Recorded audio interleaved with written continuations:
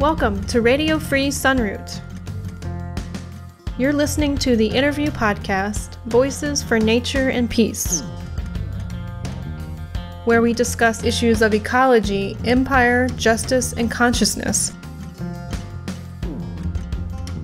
We feature a variety of guests who are aware of the challenges of our time and who are working to address them. Here's your host, Colibri Ter Sonnenblum.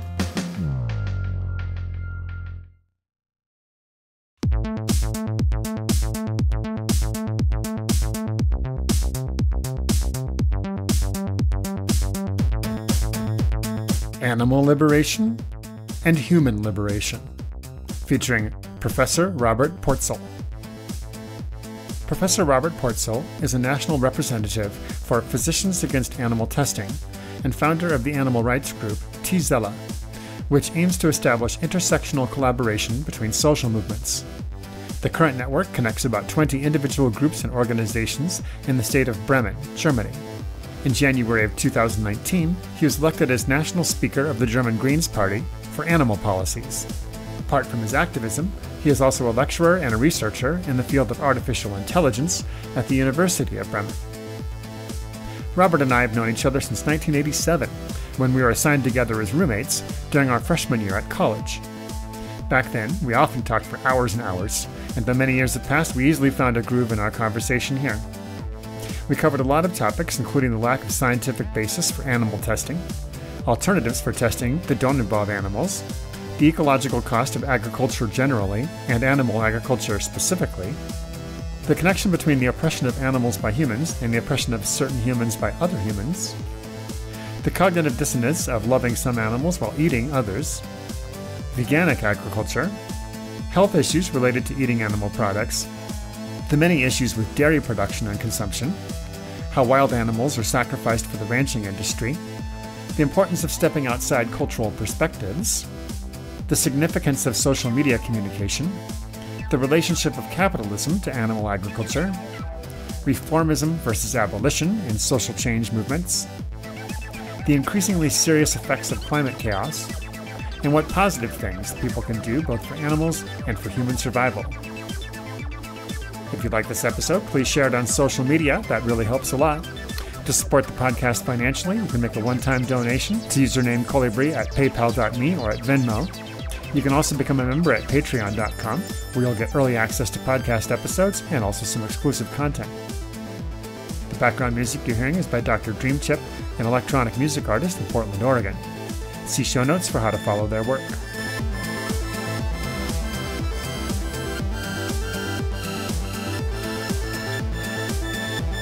Without further delay, here's my conversation with Professor Robert Porzel.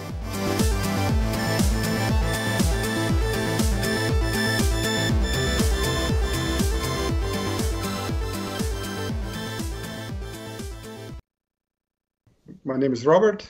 I currently live in Bremen, Germany, and I've lived in Germany pretty much all my life, except for 7 years that I lived in the US and some time in other cities in other countries, but Europe is where I'm from. And you are involved with an organization, it looks like, from the poster behind you? Or is that... Well, this is a movement. Basically, this symbol is used by the animal rights movement, which is not really an organization, but more like a universe of organizations, which is maybe a point that we can discuss later on, why there are so many and why they're so specialized, right, particularly in this movement. Right. Well, we can start with how it was that you came to these movements. When we talked a little bit before to prep for this, you mentioned that your first concerns when it came to animals and specifically animal agriculture were around ecology and environmental issues. Yeah, my initial approaches all were basically scientific or in a sense rational. So both my involvement in a group against animal testing had its origins in this particular group pursuing a scientific argument that it's a bad method. Everybody was also of the opinion that it's unethical, but the main issue was it's scientifically a bad method, it produces bad results, and it hinders medical progress. And this was an argument for me as a scientist professionally that was very, opened the door for me in a very easy manner. And much like my involvement in the vegan groups and grassroots activism there, this was ecologically driven. It seemed utterly ridiculous to me to feed 100 calories into a cow and to get 3 calories back. That's a waste of resources that we simply cannot afford on this planet. And then if you take all the greenhouse gas emissions that is produced by the animal industry, that's another reason to actually stay away from these issues. But again, initially ethics had little to do with it. Right. Now, let's get back to animal testing for a moment there, because I think that most people assume that animal testing is a good thing and that it's effective. Most people have not questioned that. And in fact, in the United States, when it comes to testing new drugs and also, I believe, new therapies, the government actually requires animal testing to be done before the drug can be brought to market. Yeah, there are, well, maybe it may be strange to say this, but this is one of the very few things that was good about the Trump administration, is that they started the exit from animal testing.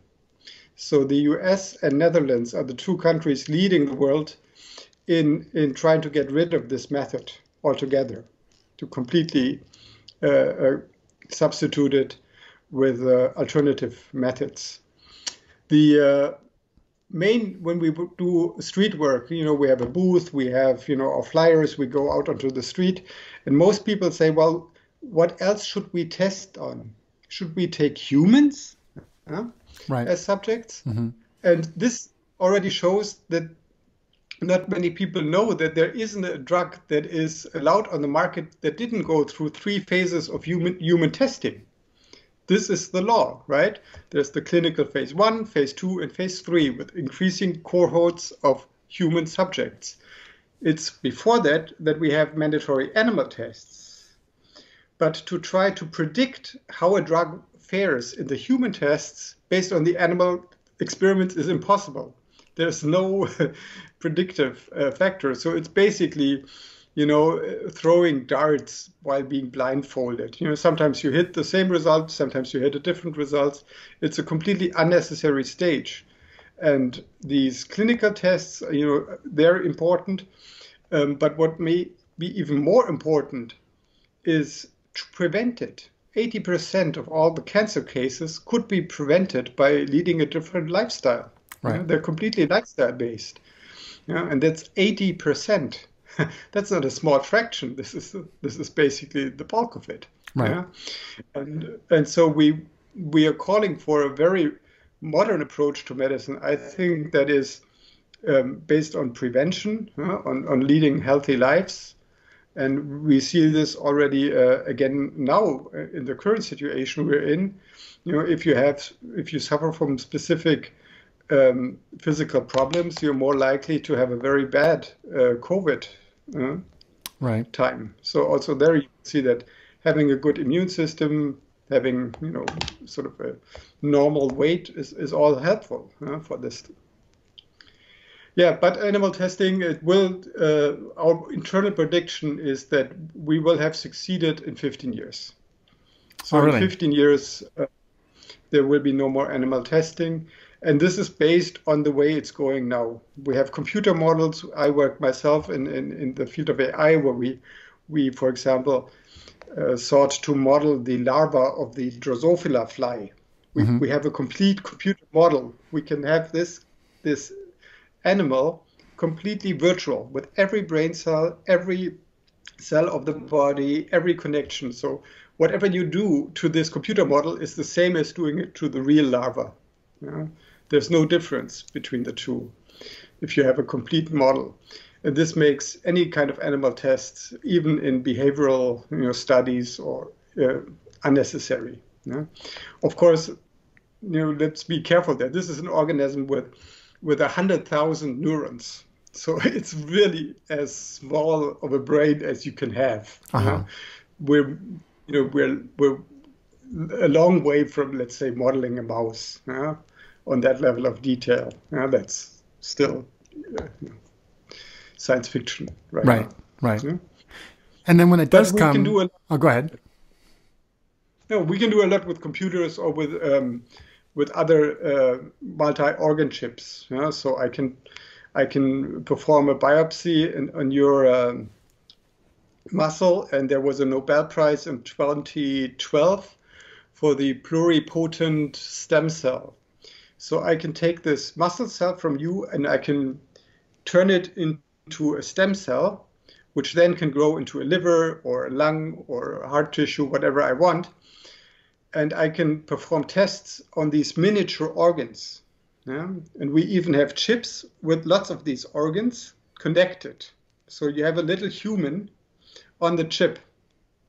And this is completely living. We even have mini brains with synaptic activity. And this is some cool stuff. And it makes two things possible. It makes testing at a very early stage on real human tissues with real human metabolic pathways possible. But it also makes a personalized medicine possible, because you react maybe differently to a medicine than I would. Right. Because we are completely different individuals.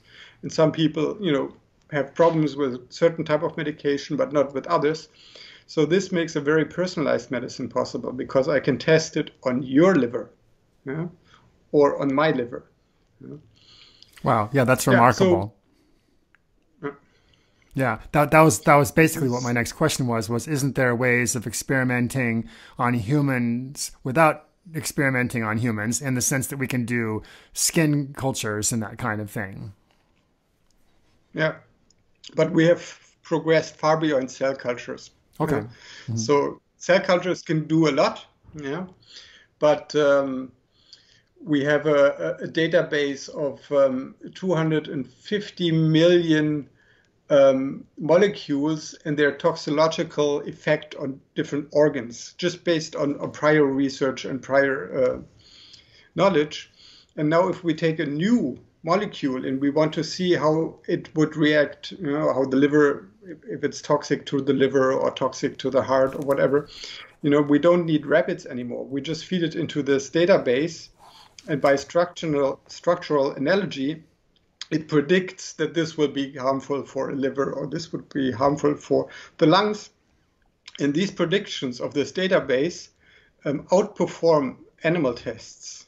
And this is a sensational, result, is that a computer-trained model is a better predictor than rabbits, mice, rats, because frankly, we are not mice. We're not rats. Right. Nor are we rabbits.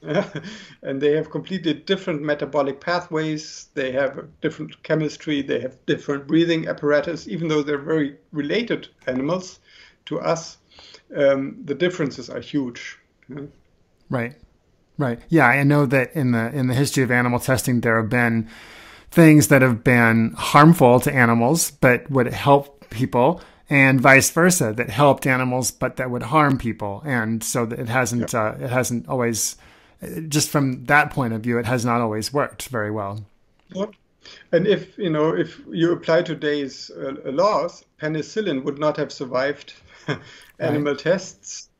Medicine without penicillin would be unthinkable. Also, aspirin would not survive the animal test.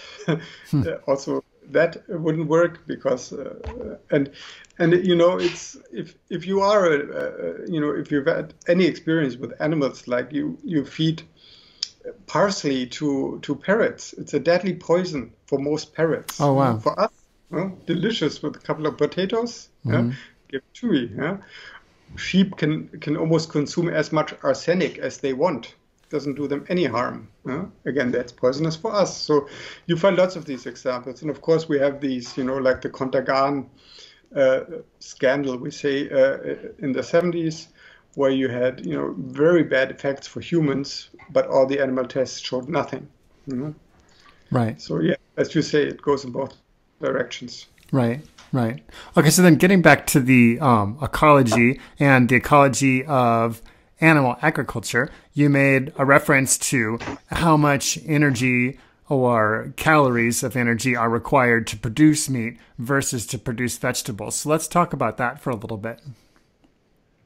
Yeah, so I've just wrote an essay on that. So like you, but of course I write in German, so this is not really accessible for your hearers. But a lot of, when we talk about agriculture, I think we need a term for people who grow plants, and we need a term for people who are part of the animal industry. Yeah? So we need to distinguish the two. And the people who keep animals and they produce meat, they would claim that they're producing food. But I say this is not true. They're actually destroying food. Yeah?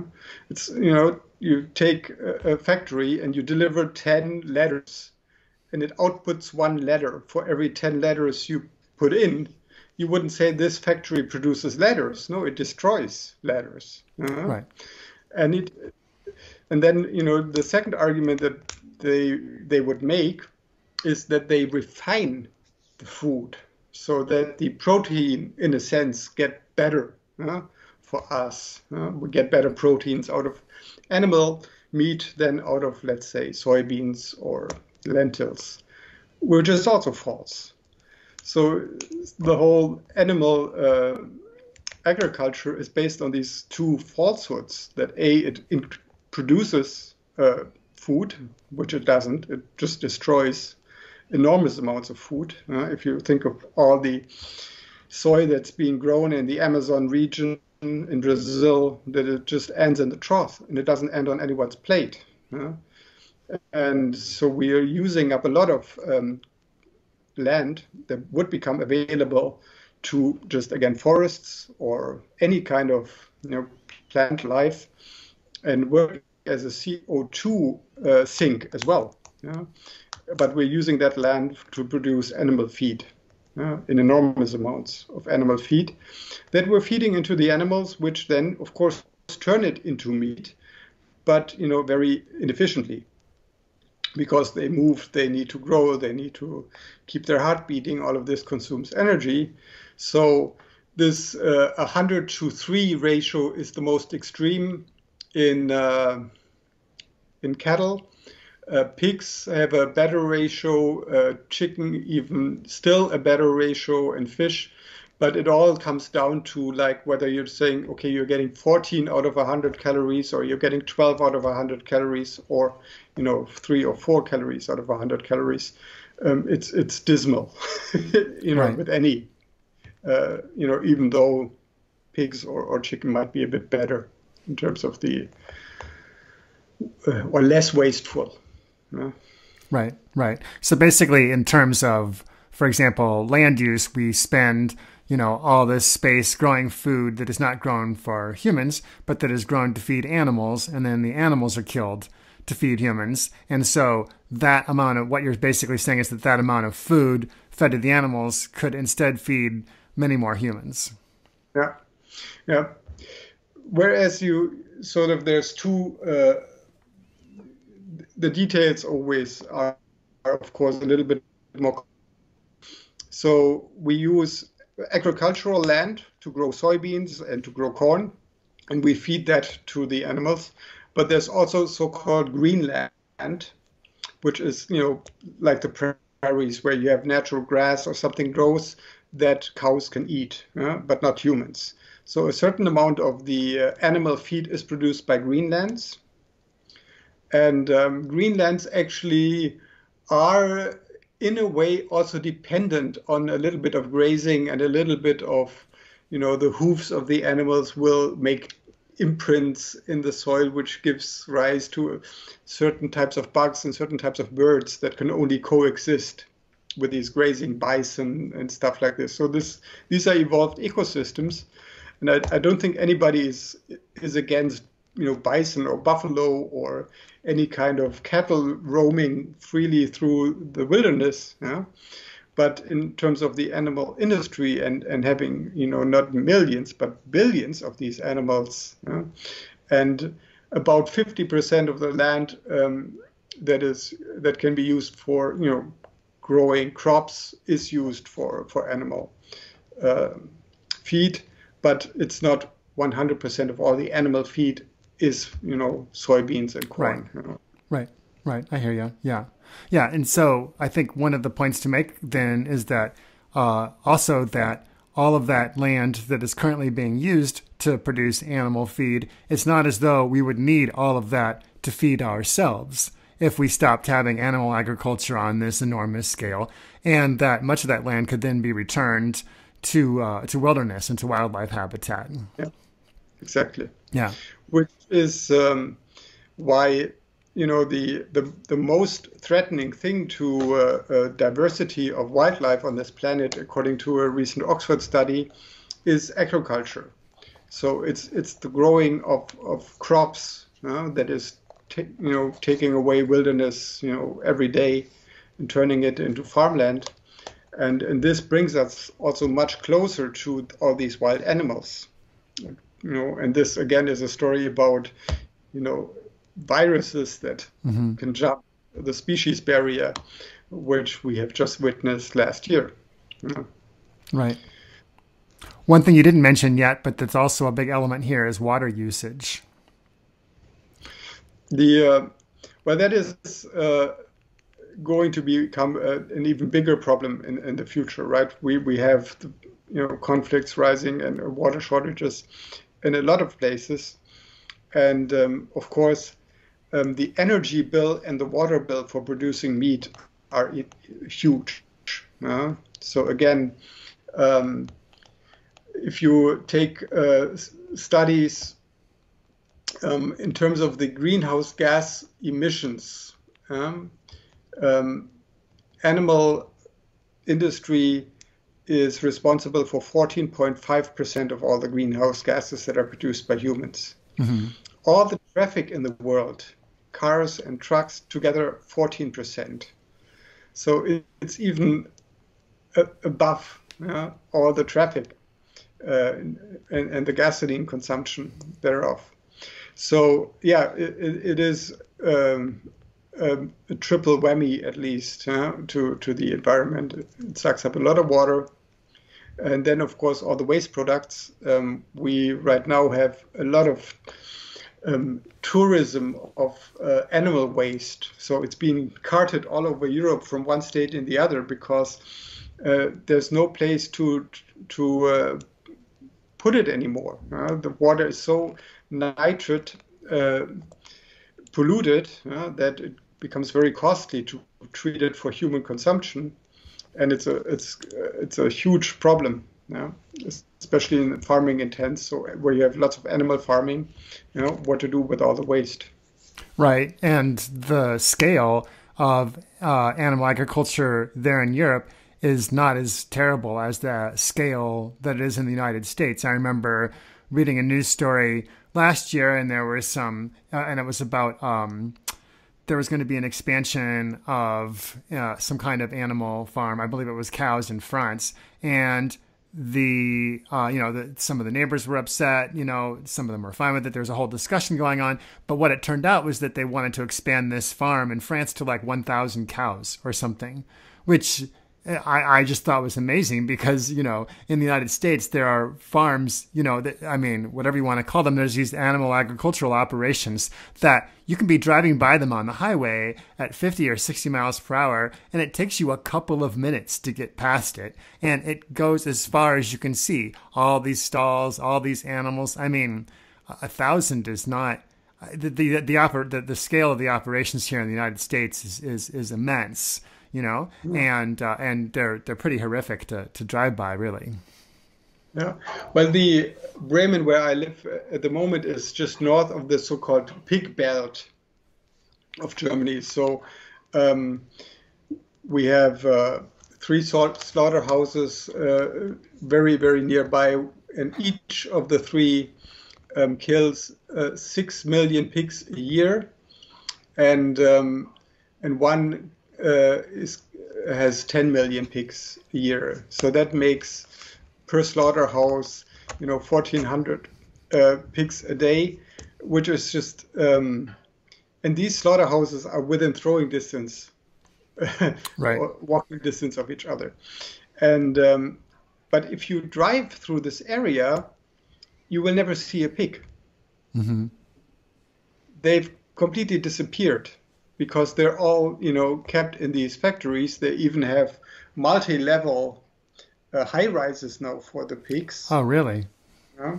And they're doing this also in China now, starting to build these high rises where it's just, an industrialized process to grow them and to bring them to the slaughterhouse and turn them into whatever, bacon. Mm-hmm. And so it's amazing that you can actually drive through one of the most, animal intensive areas of Europe and you will never see an animal, because it's all indoors. They never get out of the, stall or compound. Wow. Yeah. The multi-story, I hadn't heard of that. Of course, here in the United States, there's enough room to just spread them out. We haven't had to go to those multi-stories yet, but that's a whole nother level. Wow. So, one thing that we haven't gotten into yet is the ethics of this, of animal agriculture. I mean, there's lots of different ways to approach this. I would say that there are, I would make the argument that simply keeping animals confined to raise them for food is in itself a bad thing, even if, as some would argue, animals could be part of the human diet or whatever. I mean, that at the very least, there's a difference between someone who goes out and hunts than there is to where the animal is free its whole life, versus, the situation we have now where there are animals who have not a single moment of freedom their entire lives. I would agree. Sort of, this would be pragmatically unproblematic. However, as I mentioned, the ethics originally played very, very little. The importance was minor, but it has changed over the years, and especially in this whole activism environment, it becomes an important point to discuss. And you stumble across interesting perspectives and points of views. So the question whether it's right to exploit other sentient beings just because you can,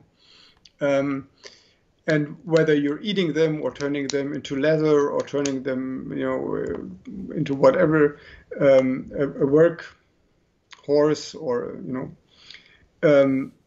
this is an interesting ethical point of view. And already Immanuel Kant speculated that if we continue,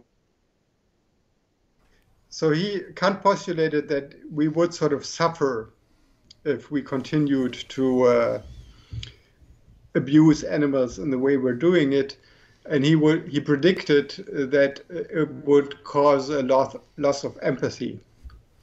And I think that this climate of, while the sort of Earth is getting warmer, the social climate is getting brutally cold, right? And levels of empathy are declining. I'm not sure whether you can objectively measure it, but at least this is a commonly expressed sentiment. And we talked about animal testing before, and I was amazed when I read about the brown dog riots in England, where over the fate of a single dog that was used in a vivisection experiment, riots erupted in the streets of London and tens of thousands of people protested. And what year was that?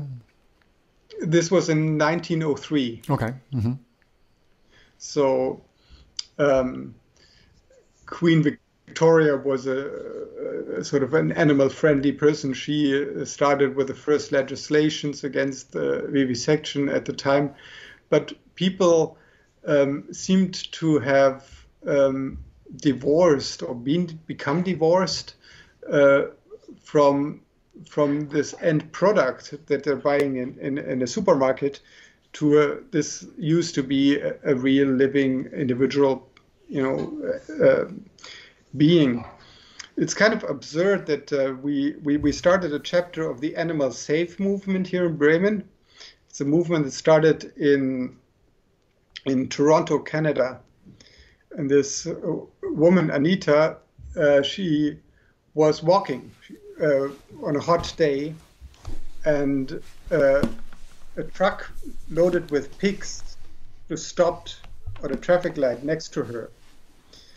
And the pigs were sort of putting their snouts out of these little slits. And since it was a really hot day and she had a water bottle in her hand, she just gave them some water, which caused the driver to exit the truck and to say, tell her to stop it. But she is a very resolute woman. She said, no, I'm giving water to these animals and you're not going to stop me. This ended up in court. And it went through all the Canadian courts for, I think it was 4 or 5 years, until the Supreme Court of Canada found her not guilty, with a beautiful opinion of the judge who said, compassion is not a crime. Nice. And really nice. And this animal safe movement goes back to an idea by Leo Tolstoy, who said, if you can't prevent a crime from happening, you should at least bear witness. Okay. So we go to these slaughterhouses once every month, and we stand there in the freezing cold or in the rain. We just stand there, and we do nothing but bearing witness. We just look at the animals, and we sort of say goodbye. That's all we're doing.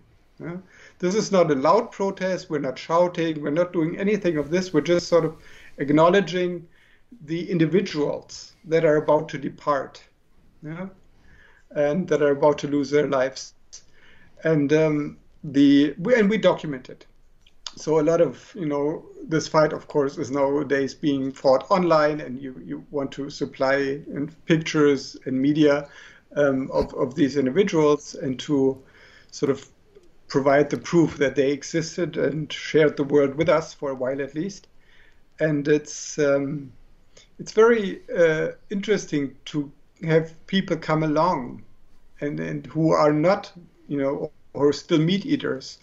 And they say if you bring a meat eater to one of these vigils, he will become a vegan within days. It's hard, actually, if you think about doing it yourself, raising an animal and then killing it. I don't know how many people would actually be able to do it. But nevertheless, it's for us, at least for the vegan movement, it's certainly not about eating. It's not a diet. It's really a social movement that is, interestingly enough, different from other social movements, because it's the only social movement that takes place without the oppressed. Right. They really, are not part of the movement because they have no voice, in a way. And so, in a sense, we're surrogates, but the belief that this system of systemic oppression is actually also really bad for us as a culture, as a society. And that I remember when I was in Berkeley, I came in contact with the works of Margaret Mead. Margaret Mead. Mm-hmm. And at the time, I thought actually not so, I didn't regard that very highly. I thought it's a bit simplistic to think that a society that stops killing animals would also stop killing humans, and that it would end wars and stuff like this.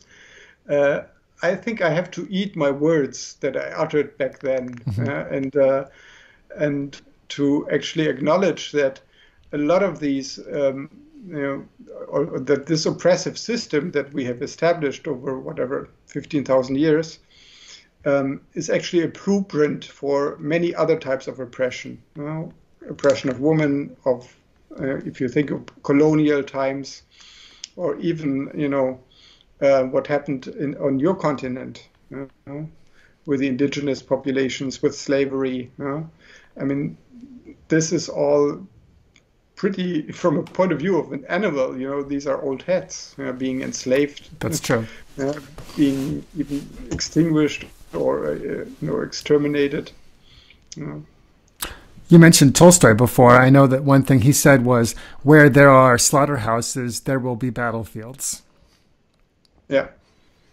It's interesting what you find, that many people whom you never would have suspected sort of to be in this, also Rosa Luxemburg, or strangely enough also Richard Wagner.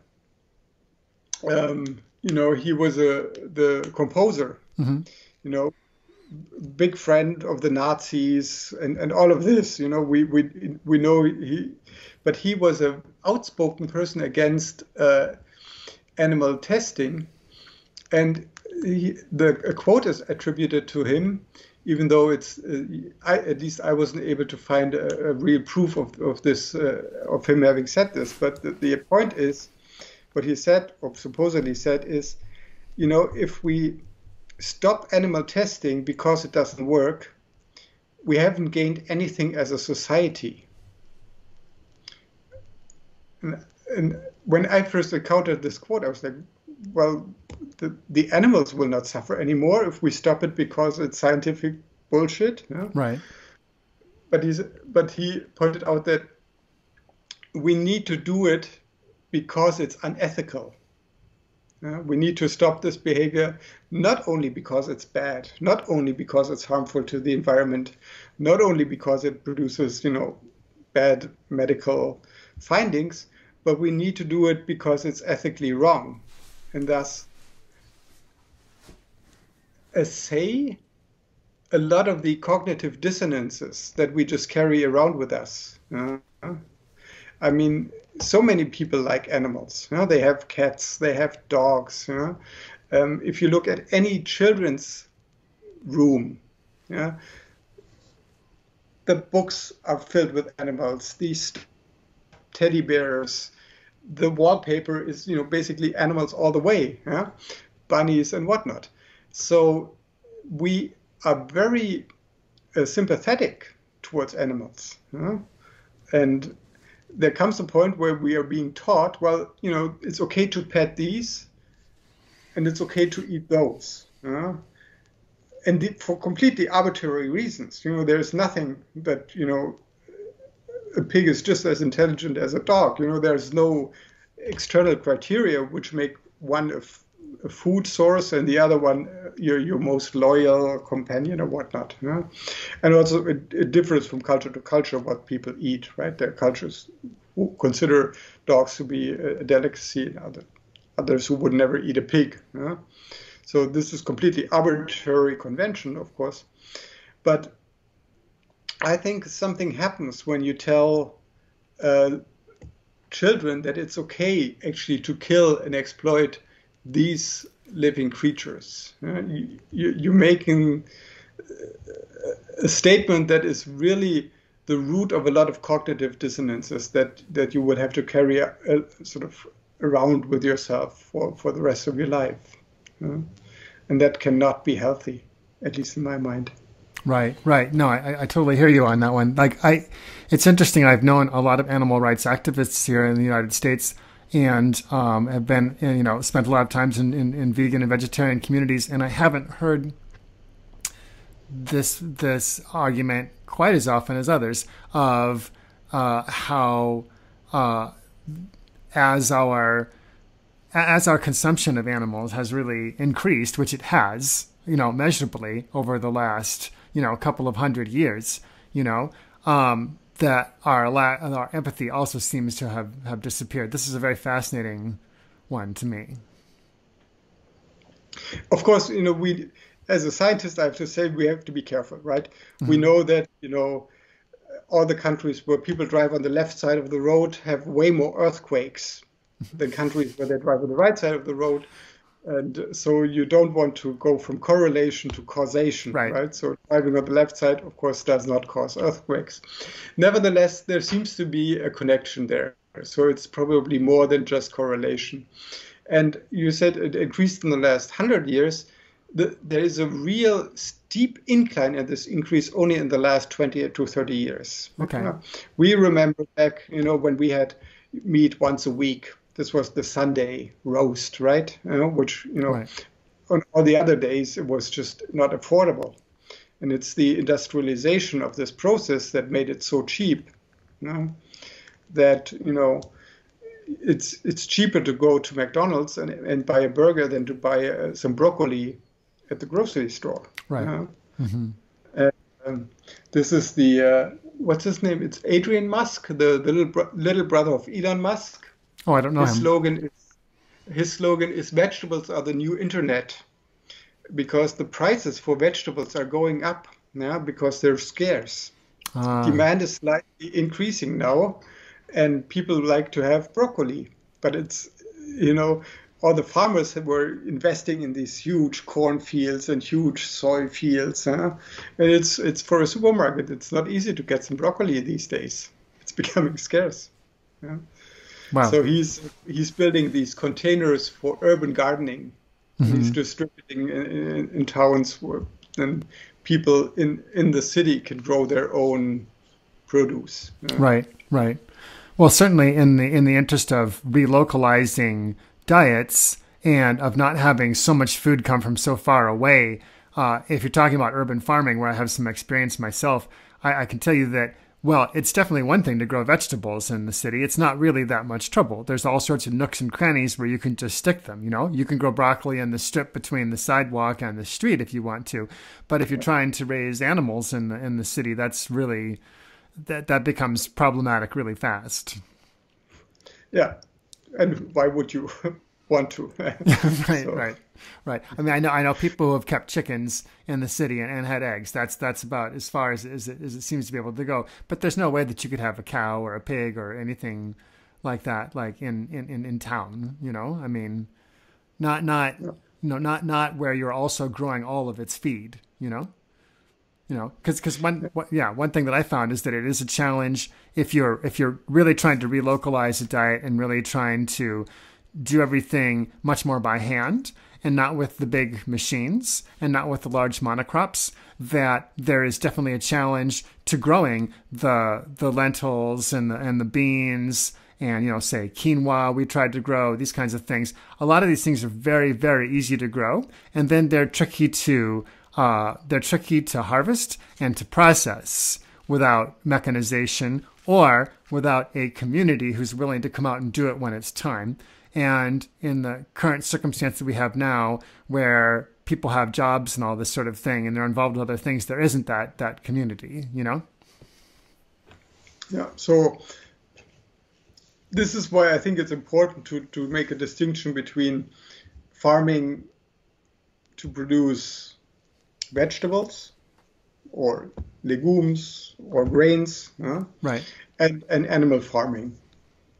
So we can also talk about, is the type of farming that we do for vegetables, is that sustainable or not, and how can it be made sustainable? Right. I saw recently a documentary that ran on BBC in 1976. It was about vegan diets, how to do agriculture without animal fertilizer from animal waste, the health benefits of becoming vegan and not eating animal proteins. This knowledge has been out there since the 70s. So it's not really cutting edge right now anymore to say this, but it is, of course, possible to have a sustainable, we call it a biocyclic, some people call it a bio-vegan system of agriculture that doesn't need any kind of animal waste for fertilization. You can do it. You can create the right kind of humus just with a vegetable-based fertilization regime. It's a little bit more complicated than the 3-field agriculture. You basically switch to a 7-field agriculture, but it's the knowledge is out there. We know how to do it, and we people talk about permaculture a lot these days. So this is going to be an interesting and tricky riddle that we have to solve, is how to turn this planet into something that is sustainable for an, let's say, indefinite amount of time. And the current system, of course, is not. So no, the current system isn't. Yeah, I know a few people who are trying to do who are doing veganic. Veganic is the term I hear most often. Okay. Veganic farming, and I know people here who are trying to do it. When I was involved, when I was doing the urban farming, there was a year. Well, we made up a complete organic fertilizer mix that we would put in all of our vegetable beds and that we would use throughout the season. And they were usually based on something like cottonseed meal or alfalfa meal, and then we would add like different minerals, and we would add lime to lime the soil with, and this and that. And then sometimes we would also add like fish emulsion, or something, not fish emulsion, fish meal or something like that into it. Yeah. And I remember that one year we were like, okay, let's do this vegan. And this was like 12 years ago at this point.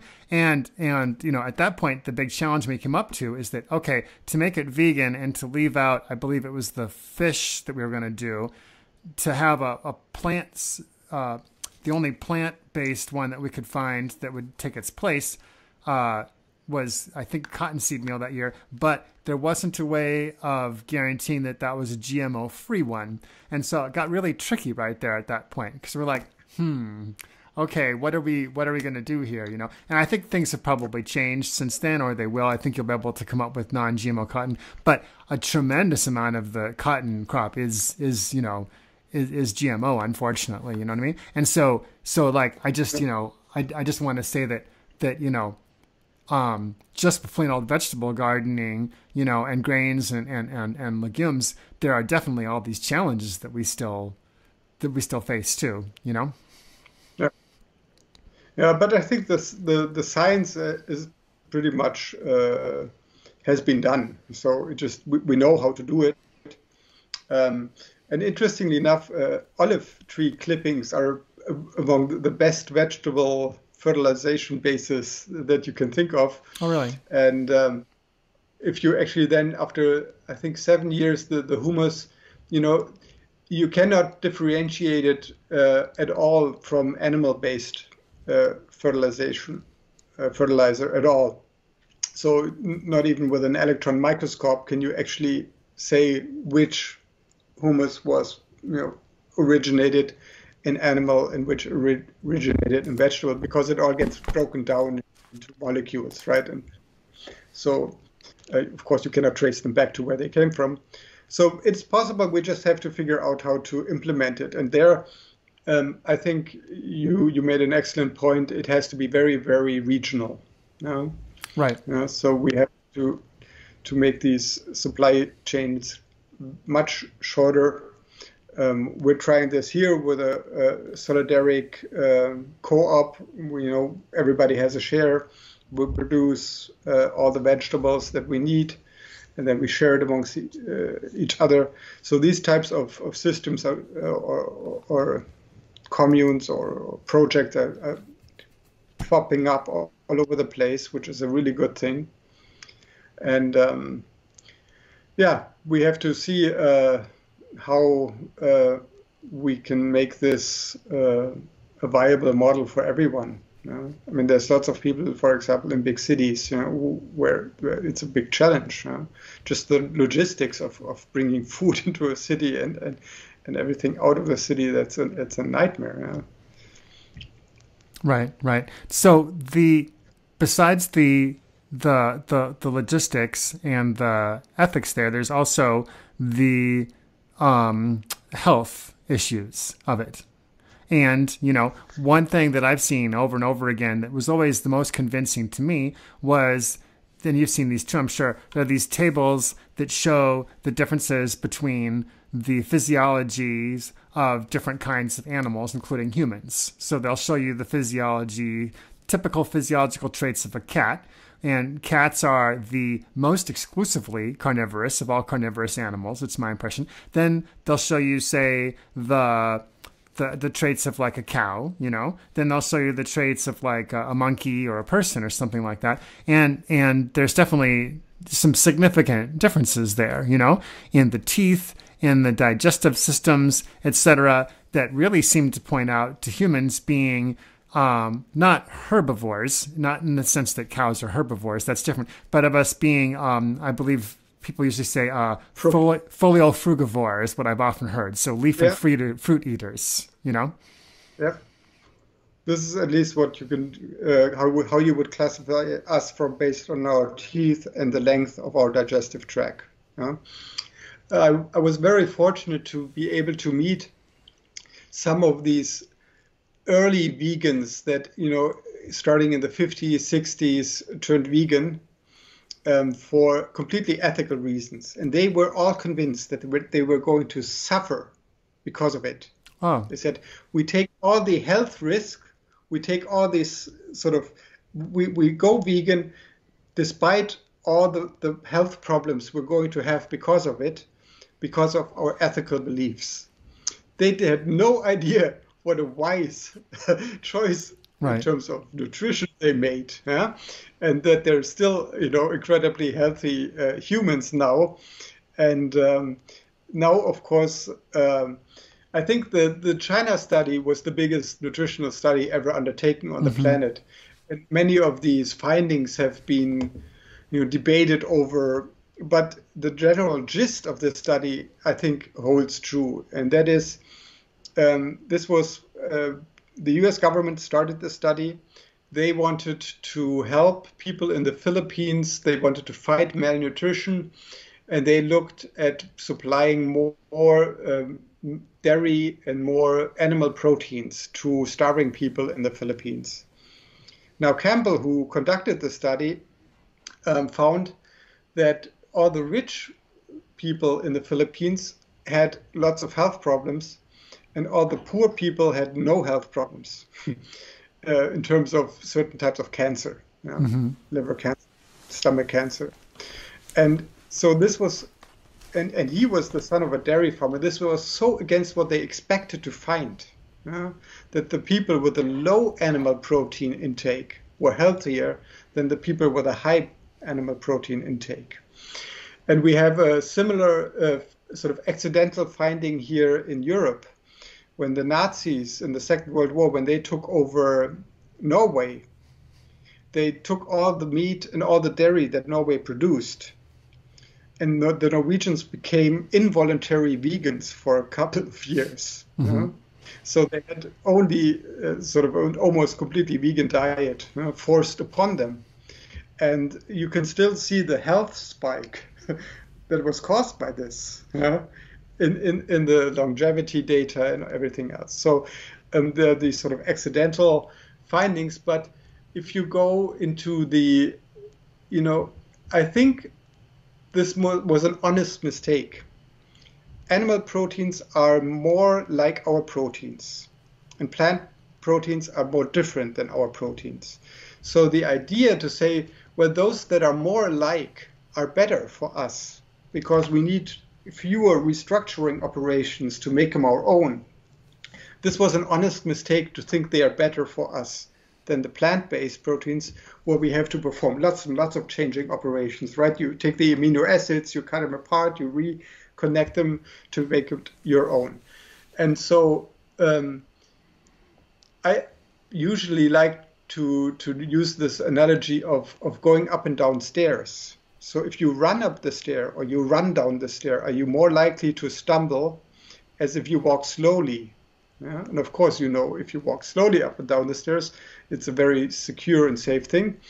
And our system is made for the slow process of slowly turning the proteins into our own. And if the body does it too fast by consumption of animal proteins, you stumble. And stumbling here just means cancer.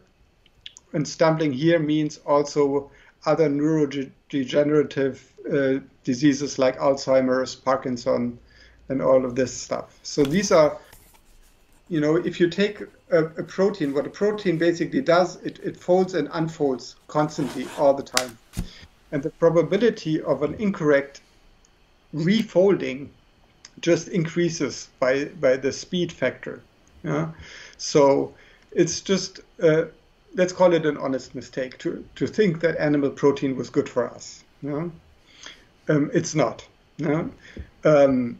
We can, and this is what the China study showed and other experiments show, so if it's below 10% of our protein intake, it seems to have no effect.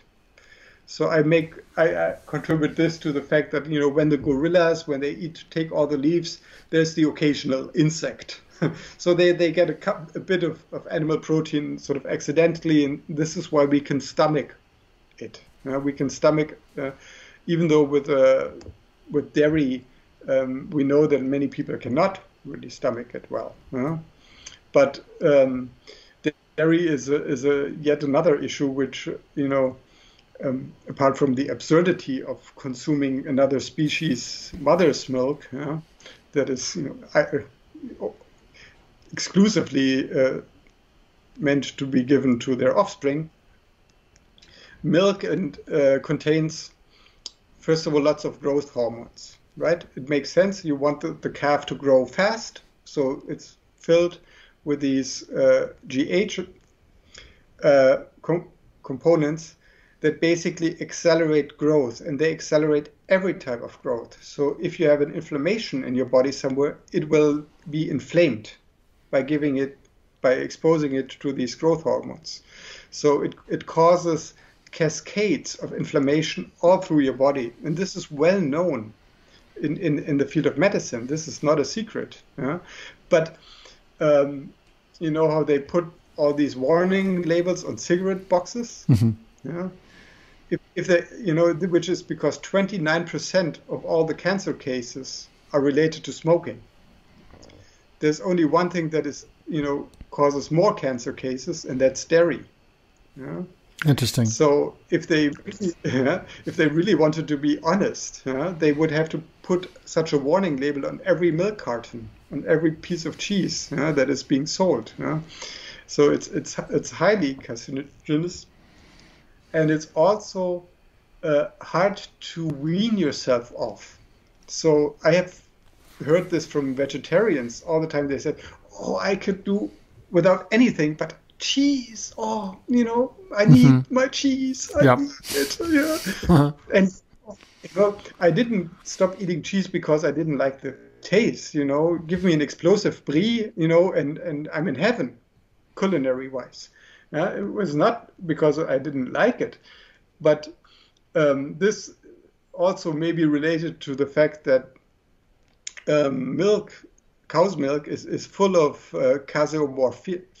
morphins, which are meant for the calf to come back to drink, and to drink much more than, as much as possible. So the calf is sort of made addicted to the mother's milk, which is a very clever thing that nature does. It makes sense. But we humans are prone to have morphine addictions. And if you talk to people if you listen to people who talk about cheese, you can hear the sound, the sweet song of addiction. I cannot do without cheese. And of course, in the US, this is not a secret that you put cheese everywhere. In the pizza crust and on the pizza and everywhere. I read about that recently, about the opiate effects of cheese. That's a measurable thing. They found that, if you find it hard to quit cheese, it's because there's a reason for it. It's because there is a mild addiction that goes along with it. And that was the hardest thing for me to give up, actually. personally. Like Yeah. I never really liked beef very much, and so it wasn't a big deal. I haven't eaten a fast food hamburger since 1994 or something like that. I just never, missed it. But cheese, that was the hard one. That was the one that would like, Yeah. I hadn't eaten any animal products in months, and then someone would bring out some cheese. Oh, I'd have some. I mean, that's what it was. And then what it did it for me, actually, what changed it for me on that one was that one day I saw one of these videos that like, the Humane Society of America put out, or the PETA or whatever, that was showing, just they were showing the insides of dairy operations and what that looks like, and of course, the cow needs to be pregnant first in order to start making milk, and then they take the calf away, And the video I saw was this farm where they were just killing the calves afterwards. They just pushed all the calves down into this hole that they dug in the ground, and then there was a guy just shooting them, and killing them there, and then they were just going to bury them over. And I know that particular method is not very common, perhaps, but the fact that the calves are taken away from the mothers, that neither the calf nor is the mother likes this, that there is then, a torturous life that follows after that for the milk producing mama, and that the calf itself, often then just becomes veal, or becomes, so isn't even allowed to grow to be an adult, or becomes another dairy cow. So what I realized was that, to be consuming dairy, well, those animals are also killed. Yeah. And it's true that there's more animal suffering in a glass of milk than there is in a steak. Yeah. We have a retirement home for cows nearby here, on the coast, and so these are usually milk cows, but some other cows as well. And a milk cow is finished after 4 or 5 years, and then they're turned into minced meat, literally. Yeah? This is what hamburgers are made of.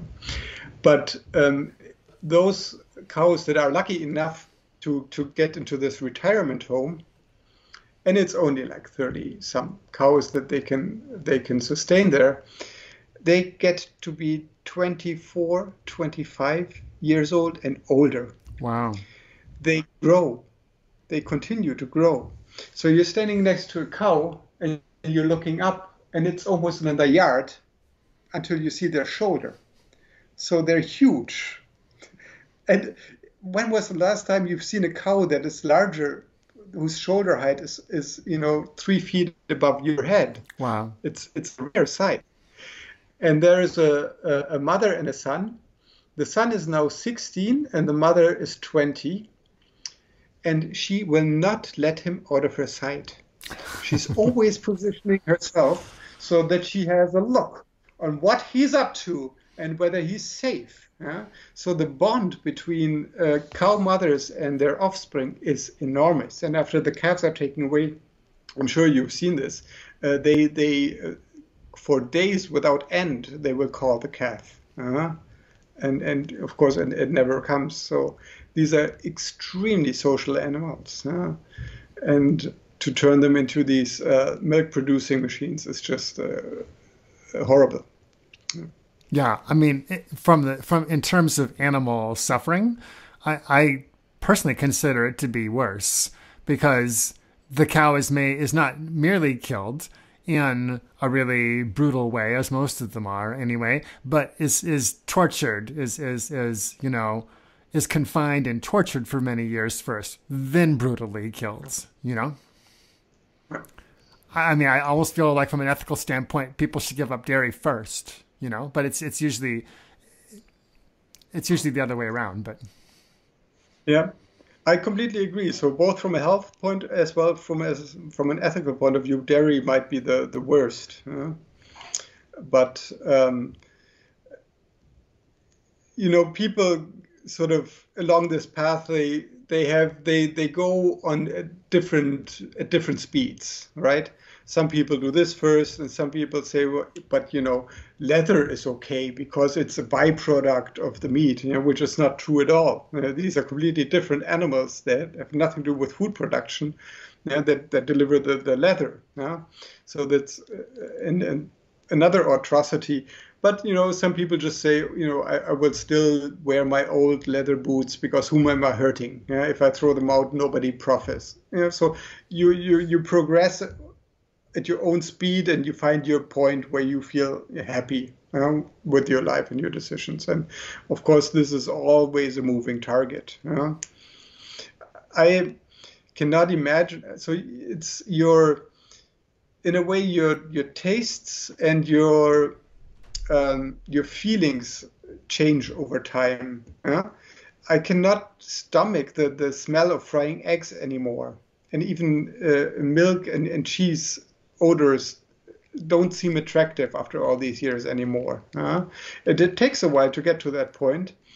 But if you look at how human children are weaned onto these products, so, if you take children to the supermarket lady, at least here in Germany, will roll up a white sausage and give it to the child for free, have some sausage. We're really sort of trained to like these tastes. That's not a natural thing for us to like. Of course, we have the umami protein receptors, which would fire here. But it's really a conditioning process that happens. And some people say that, even for our cognitive development, animals are very important to have this experience as a child, to realize there are other sentient beings on this planet that also move around, that also have intentions. And this is, for theory of mind and other cognitive functions, is probably also an important thing. So it's amazing what we can think is normal. I'm sure people during the time of slavery would have thought this is the most normal thing, to have these people with different skin colors be slaves. That's the way it's meant to be. This is tradition. This is normalcy. And we're sort of prepared to accept almost everything as being normal. And it's hard to get a change happening, especially if you look at sort of the cognitive science of behavioral change. This is something that puzzles me. So why did you embark on this journey of meat and towards veganism? Right. And you're asking me. Yeah. Oh, well, I think first of all, it was a health thing. From my standpoint, I had already been getting into organic food, and then I decided that I wanted to that I felt like the health reason was the top reason, to get into that, and then later I started thinking more about the ethics of it, and then only much later did I start thinking about the ecological effects of it. It wasn't really until the last few years that I started to think about the environmental consequences of it.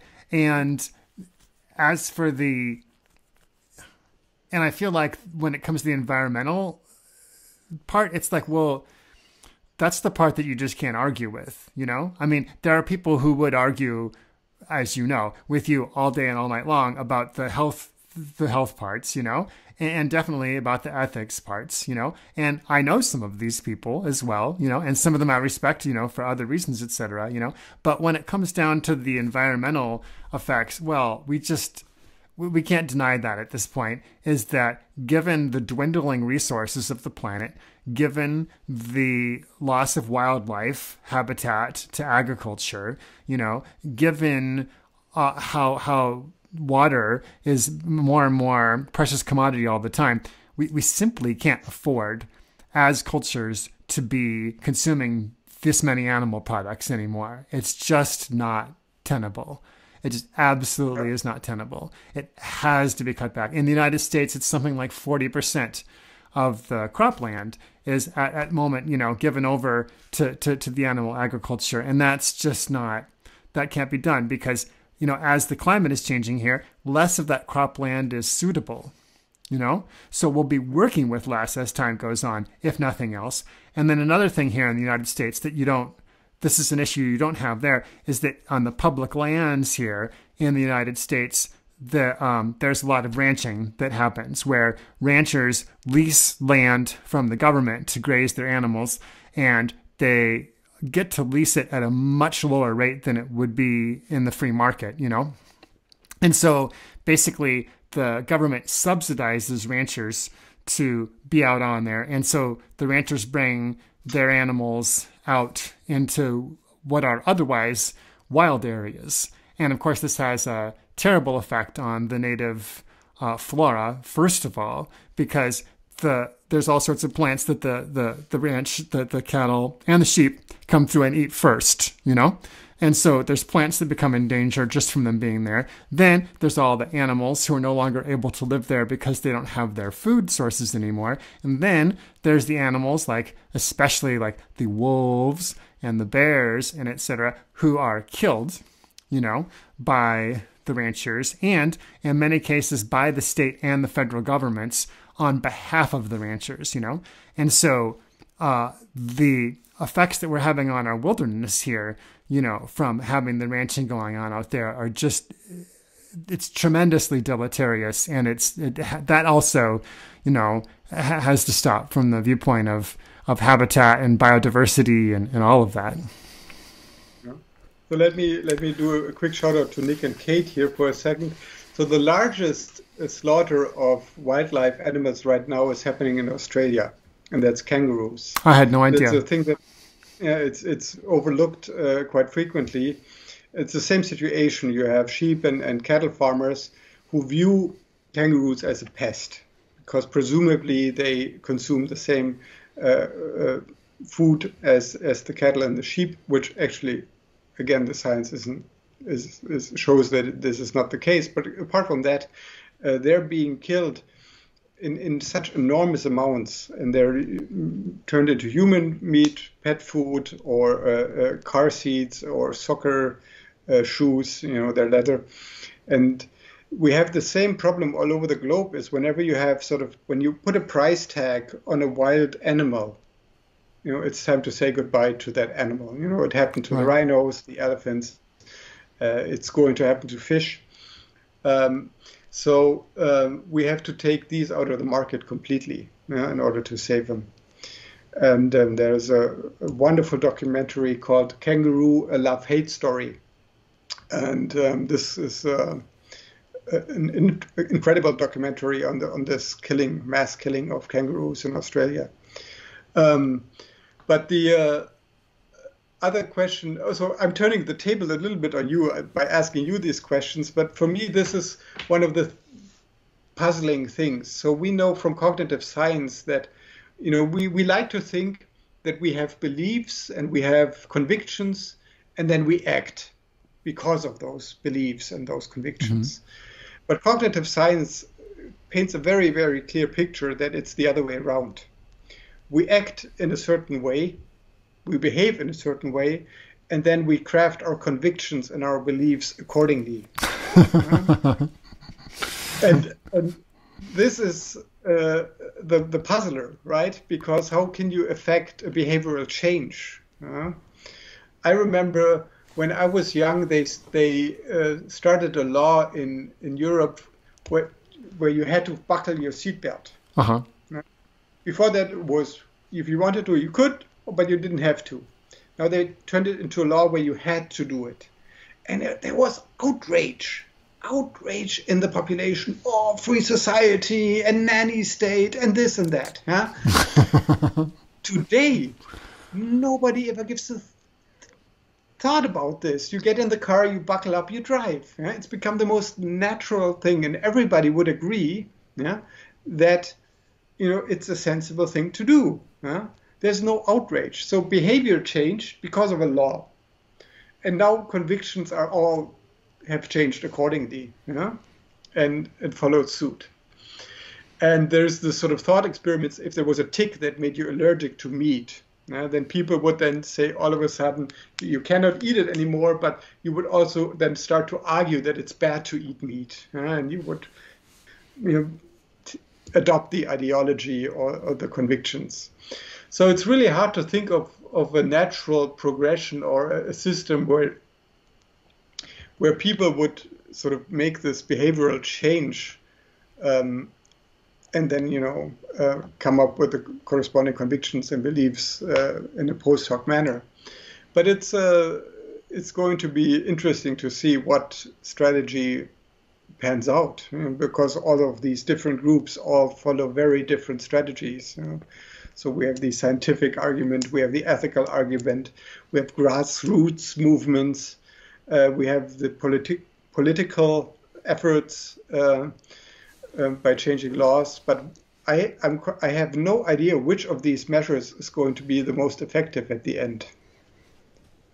Right. I really cannot tell you.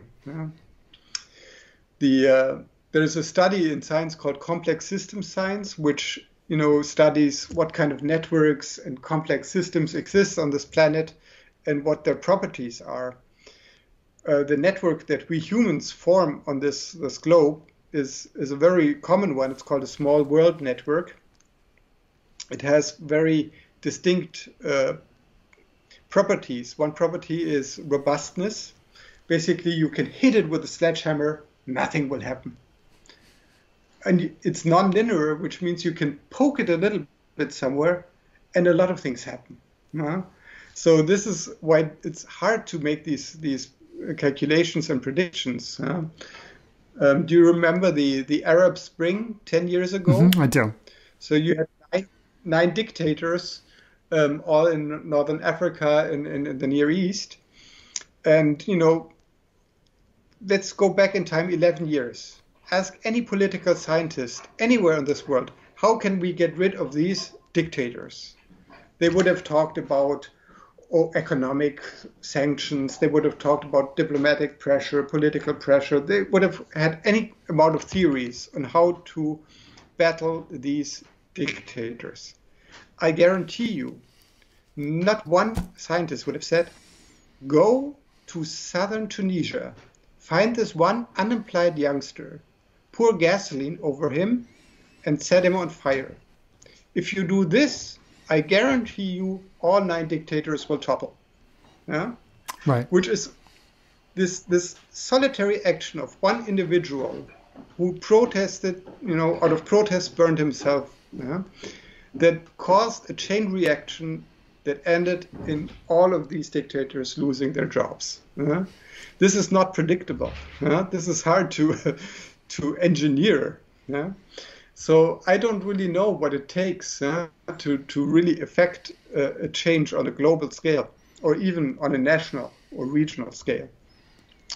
This is why we have decided to try to pursue as many activity lines as possible, right. To do the grassroots activism, to go into politics, and to work on it from a scientific point of view as well. To have as many, do you say coals in the fire, irons in the fire? Irons in the fire. Mm-hmm. Yeah, so you have as many irons in the fire as possible. Right. I think that's a good approach, and I think that also there's this aspect to all of it where, we all collectively believe in this reality and sort of collectively believe that this reality is going to last forever, or it feels like it's going to last forever. And so then when something does happen, people are surprised. They spend a lot of time wanting to deny that it's happening. Then they want to spend a lot of time trying to undo that it's happening and try to get back to a normal, even though a normal can't be gotten back to. I mean, we've seen a lot of this during the last year with the COVID thing. And so it's been apparent to me that one thing that's useful, no matter what your cause or your interest is in getting as many people as possible to see outside the box and to see how they themselves are in a box, how we put ourselves into these boxes, how it is that the reality that we feel is just so permanent, is of course fleeting. It's just something that happens to be here, right now, that to some degree, to a large degree, the things that we believe that, we just believe so strongly or whatever, we believe only because we happen to have been born into a particular time and a particular place. And that was an accident of fate over which we had, no power in making that decision, at least no power that I'm aware of.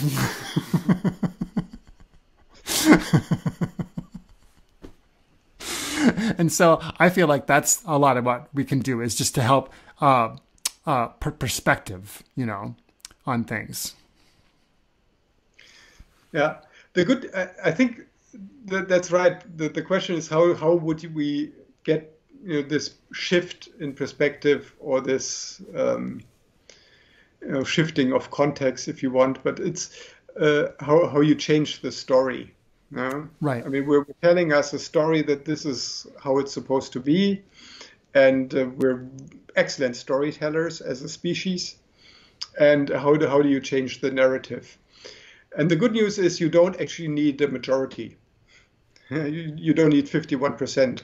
Mm-hmm. When you reach 14%, you've almost made it, because there are tipping points where stories change. And it's, for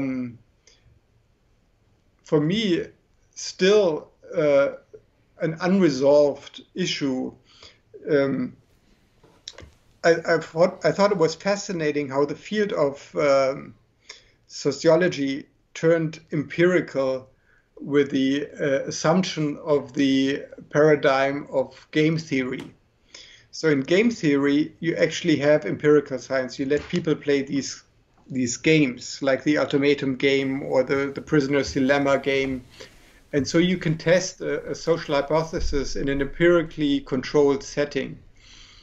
And when it comes to getting a bunch of humans together and make them behave in a sustainable and fair manner, they have all failed so far.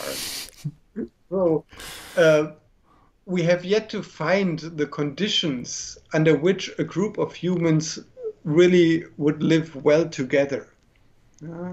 This experiment is still ongoing. I remember when I read Jared Diamond, when he described how he went to Papua New Guinea, to these highlands, where you had about 1,000 cultures that had not had contact with the West. This was in 1974. 1,000 cultures, first contact. And these were not only 1,000 cultures, but these were 1,000 answers to the question of how could we live together. Some had marriage systems with 3 males, 2 females formed a family, or 2 males, 1 male, or 3 females. They had all these permutations that are possible. We think our system is the most natural because, that's the story we've been told. That's the narrative in which we live. But there's so many other solutions. And as a linguist by training, we have the old story how languages come into existence.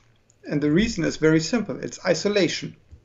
There's a mountain range, there's an ocean separating people. And after a couple of thousand years, the people on one side of the mountain will have a different language than the people on the other side of the mountain because of isolation. Now, if you take this isolation away, the languages will disappear. And it's happening. So dialects are dying out, languages are dying out. Okay, we can view this as not a big problem. And I for a linguist, it might be sad that some languages are dying out, but the same story goes for cultures. Cultures come into existence because of isolation, and if you take this isolation away, you merge cultures into something more uniform. And this, if we know that, unless we go back into an isolated groups of humans living, apart from each other, unless that happens again, we will have more or less one language and one culture left on this planet. We should make damn sure that it's a good one. Right. And if you look at the sort of, you can call it the McDonaldification. I mean, how much things start to look alike, all over the globe. Well, if you exit an interstate, you will always find a gas stop, a truck stop, a McDonald's or a Burger King, and it doesn't matter whether you're in Australia, whether you're in Germany, in France, in Italy, in the US, in Canada. It starts to look more and more alike, and so it's going to be interesting to see what the narrative is going to be, and what we can do to shape it.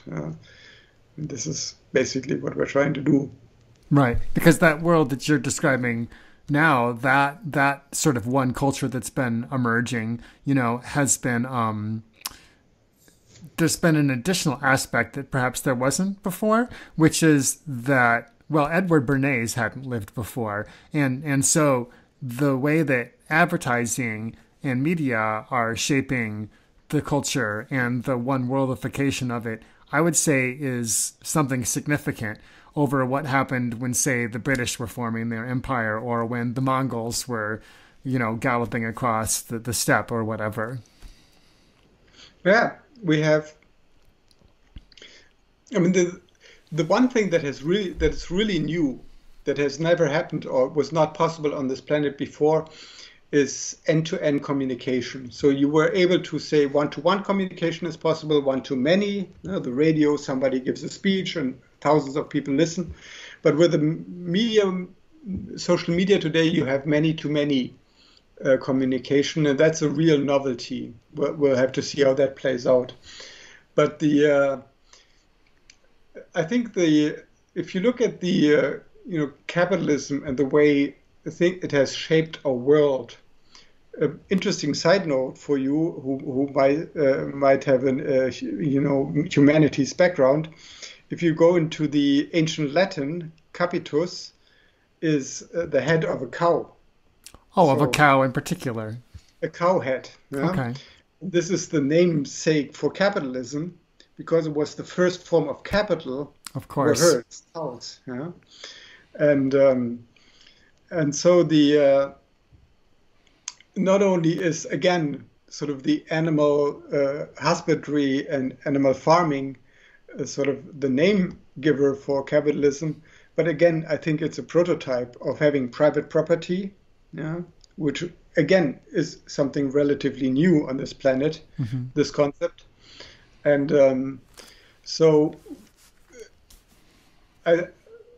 following your writings, I often get inspired by how far back you go in terms of what we actually what do we have to change?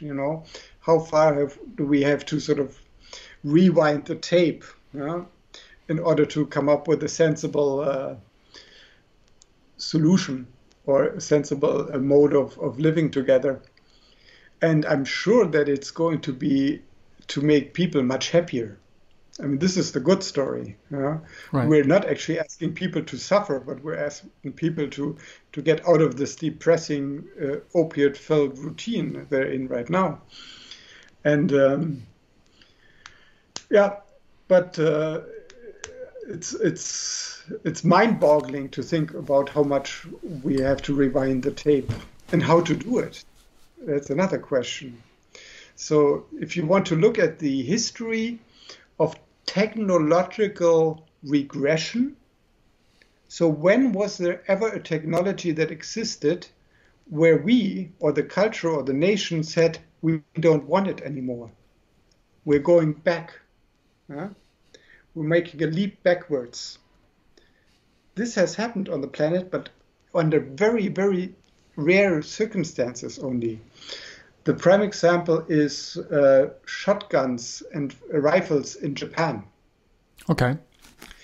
So they had shotguns and they had rifle technology. And they used it for a couple of years or decades.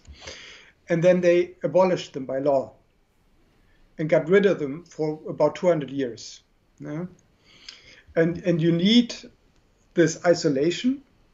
Yeah? As an island, it was pretty much isolated from the rest of the world. You unfortunately seem to need some kind of dictator, like an emperor who Right. can dictate this and Right. actually Right. execute it. And so the idea of how to make technological leap backs, instead of this we have to grow, we have to increase productivity, we have to technologically advance, how to think about going backwards is a very hard thing. Under what conditions does a society say, Lukes, let's get rid of them, or whatever. I'm actually surprised that if you go and read Tolkien, but not his literature, but his opinions, he said the root of all evil is the carburetor, the combustion engine. That's what he said. The root of all evil is the combustion engine. When we learn to harness the power of the explosion, and use it for our own purposes. This is when we went astray, according to Tolkien. Right. So, yeah, it's an interesting question. How far do we have to rewind the tape? Or maybe it's not simply just a matter of rewinding it, but it's also a matter of picking the right cherries out of the cake, or the story. Right. Well, it's a tricky place that we're in because, I mean, one metaphor for where we're living now and how we're living now is imagine that there's some birds who are nesting in a group of trees, and then someone comes along and cuts down all the trees and builds a barn.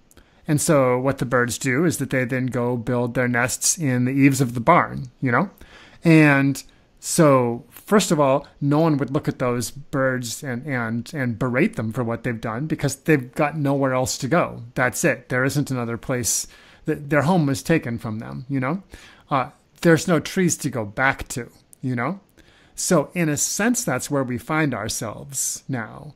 And that's part of the challenge, is that there is no literal going back in that sense, like in building this civilization, first with starting in Mesopotamia, with the oxen drawn plow and the cities and then the slaves, etc., private property, writing, the first forms of writing being basically counting up cattle, I believe it was, right? That's where written language came. Bushel grain. Right. Okay, so receipts basically was how writing started. So you start there and bring us up and we can't go back to that in a literal sense, So then it's a matter of looking at where we are and how is it that we can in a sensible fashion take this apart and dismantle it and go and voluntarily step down to a lower level of technology, And we arguably still have the means to do that now. We arguably still have the resources because it will take resources to take this apart, Yeah. It will take resources to make something else which is going to work better, and a certain number of resources need to be set aside to make sure that the nuclear plants don't just melt down. I mean, this is like sort of lurking behind everything is the fact that we have to have electricity right now for, if nothing else, those nuclear plants, because there's several hundred of them which would melt down and make the planet, virtually uninhabitable, So, as you said, a lot of my writing, is really reaching back there, and a lot of people would call it primitivist, and some would call it anarchist as well, in that it's seeking community or people grounds up solutions rather than top down solutions. But I think that probably the situation we're in now is that circumstances are going to force us into doing different things. Yeah, but I wouldn't maybe say anarchist, maybe anarcho-syndicalist. So, and there were some historical examples in Paraguay, in Spain, in Portugal, where at least some experiments, in cultural experiments showed that these systems can actually work. And they didn't collapse. They were invaded from the outside and torn down. So it's possible to come up with solutions. And this is maybe the political me thinking, and how do we frame the goals? Because we have to have a certain goal and then implement a way and how to get there. And of course, our goals are extremely modest at the moment. So we want to reduce all the animals, by 50%. This is nowhere near a solution. It's only halfway towards the solution. And it's also not a system change. It's just a reduction. And then, and it's a good question that we get asked a lot, is if these reformist or welfarist approaches would actually help. I mean, slavery wasn't reformed; it was abolished. Right. It wasn't, let's switch to a 4-day slave work week, or let's, use only, softer whips or whatever. It wasn't through small steps that you implemented the change, but it was just abolished. And interestingly enough, also not for ethical reasons, but for economic reasons. The British thought it was more profitable not to do it than to do it, and so that was the game changer. So in a sense, I think the sort of creative genius that hopefully is lurking or is already out there thinking about it will have to come up with a solution where it becomes extremely profitable to do the right thing. So where it becomes very profitable to consume less and to behave in an ecological, sustainable manner. And you mentioned, for example, the subsidies of ranching and renting out public land. We're in the process of calculating the subsidies that go into the animal industry, and it's insane. Yeah. Just how much money is just to make these, to make bacon, and to make it so cheap as it is now. This is done by an enormous amount of substitution, subsidies that go into this. And so these are obvious points where you have to start diverting all these money streams into more sensible and more useful and more sustainable enterprises than into animal farming. But we have still a long way to go and very little time. I know. I know. I'm frustrated as I watch and see, the clock's running down. Yeah, I pay a lot of attention to the climate news, and I pay a lot of attention to the ecological news. And here in the United States, anyway, most of it does not really get covered. Most of it does not really get covered seriously in the mainstream media, even in the serious, so-called serious media like the New York Times. I mean, they have an article here or there. CNN talks about it here or there, but they're not talking about it in a way in which they're really conveying just how big it is, and just how fast it's moving, and just how much it affects everything about what we're doing. Like, in that sense, I really consider most of the media in the United States to be climate denialists. Yeah, but it's hard to, the notion of a tipping point or the notion of exponential change. It's hard to grasp. Yes, it is. And as a species, we're not made to think in long-term perspectives. We're awfully bad at these types of things. So I get up today and it's okay, and I get up tomorrow and it's okay. So I assume it's going to be okay the day after tomorrow. So again, we have to find the right conditions under which the right behavior emerges naturally. Just like we formed conditions where exactly the wrong type of behavior emerges. But just what these conditions are, we have to find out. Right. And we have to do it soon. Right. Well, in the interest of kind of wrapping this discussion up, what would you like to encourage people to do? What positive things would you like to see people do? Well, to become more sociable is, of course, exactly the wrong. So, but I think we're a social animal, yeah? And so we need a peer group. You know, we need friends. We need people who are companions. So I think it's the coldness that is creeping through this society is by and large accompanied by loneliness, a very fundamental loneliness, I think. And this concept of alienation that Marx is talking about is maybe much more persuasive than even he would have thought. So we have to de-alienate ourselves. So to get back in touch with, the first object I'm looking at is a chair.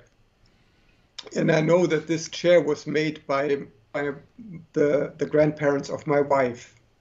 So she has a very intimate relation to this chair. Yeah? And so she values it because of that.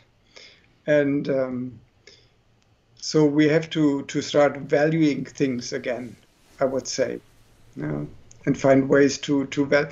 It's interesting. So my relationship to salad has changed. I'm much more careful when I prepare salad in terms of trying to save every possible leaf, and not throw away something that is, still good to eat. Right.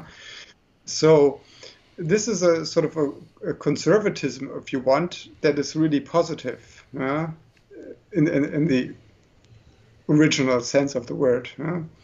So go for a multi-pronged attack. Do all that you know and try all that you don't. So this is of course, you know the quote. And stay positive while doing it. It's maybe an interesting last note. It's something called the Texan housewife dilemma. Have you heard about that? I don't think so. It's psychology.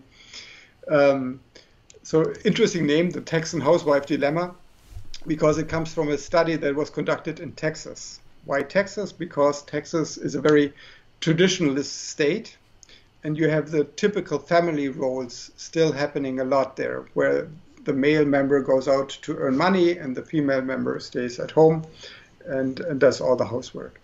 And so they did a study with these housewives, and they asked them, what is the most important and valuable thing in your life? And they all agreed, children. Raising children is the most meaningful, pleasant, best thing of all of it. And then they asked them also at the same time to keep a half-an-hour diary. So every half an hour they had to write down what they're doing and how they feel about it. And so they had things like bringing this kid to kindergarten, preschool, dropping him off, picking him up, washing dishes, washing clothes, doing this. And all of it was labeled as shitty. They did not like a single one of these activities. And the dilemma that the psychologists then discovered was, how can something that consists only of really shitty stuff in itself be the most meaningful and valuable thing? And I get the same feeling when we're standing in front of these slaughterhouses.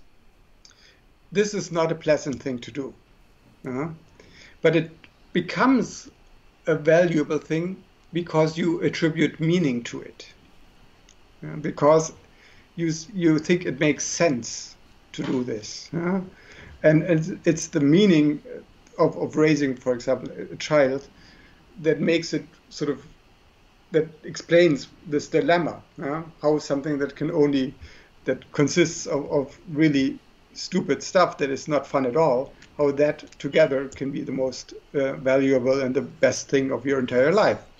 So I would say, even though the individual steps and bits and pieces might not be so pleasant on our journey, the whole thing itself is extremely rewarding,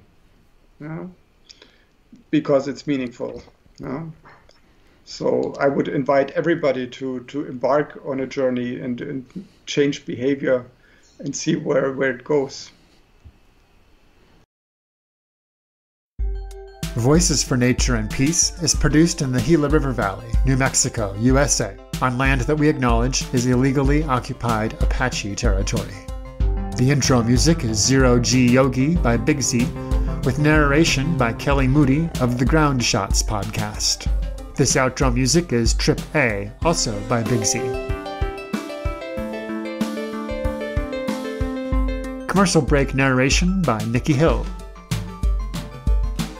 To become a financial supporter of this podcast and to gain access to members-only content, visit patreon.com/Kolibri,